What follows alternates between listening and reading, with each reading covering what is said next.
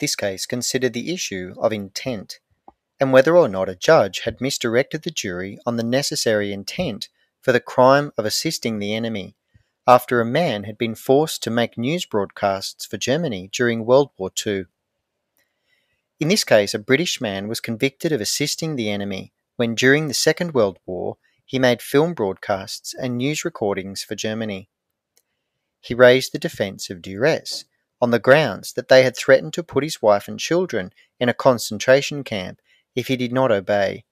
and that they would also torture him. He argued that therefore he did not